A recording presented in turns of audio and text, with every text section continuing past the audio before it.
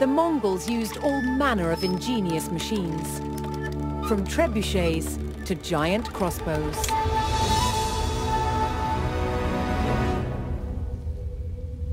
They were masters of siege warfare and recruited Chinese military engineers to build their devices. In this copy of an 11th century Chinese manual, Justin Ma has discovered an unusual weapon. This is a triple crossbow, a large triple crossbow in an arrangement where we have two bows in front, and here's the weird thing. You've got one bow in the back, facing backwards. There is a term in this passage which says that the bows are joined using a shengzhou, or a rope and axle, a pulley. Okay, yeah. A pulley is the key, and that's the absolute essential ingredient in this contraption to make it work. The front bows are joined by two simple cords. However, the rear bow is set facing backwards. The front two bows are strung and set to face forwards. The rear bow is then connected to the front bows by a single cord, running through two pulleys. This pulley system allows all three bows to thrust a projectile in the same direction. Now these pulleys make sense. Sort of spanning around here, reversing the direction. A winding mechanism, called a windlass, draws the string into place. You can see that tension as it's pulling that last bow in reverse.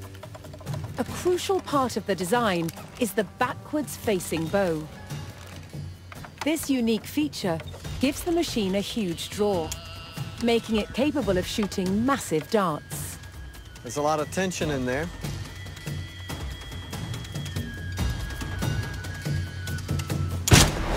The projectile strikes with impressive force. Golly. Well, it's gone through three. Piercing 3 boards on the first attempt, the team decides to increase the challenge. Let's do it. Quite exciting. Let's see if it really can punch a hole through that fourth one.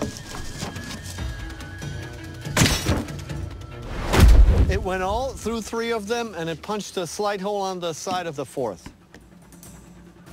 In battle, such weapons might be used to penetrate shields, but this heavy oak barrel poses an even greater challenge.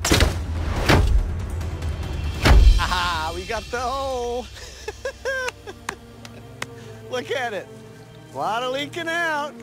I didn't think we're going to be able to punch this. I mean, it's just incredible. This is impressive. I mean, this took a lot of force, too. Look at the thickness of it. And this is some hard wood. I mean, this is not just some particle board here. Okay? I mean, this is incredible. Embracing the knowledge and skills of the people they conquered enabled the Mongols to win wars and control vast territories. This was key to the creation of one of the world's largest empires.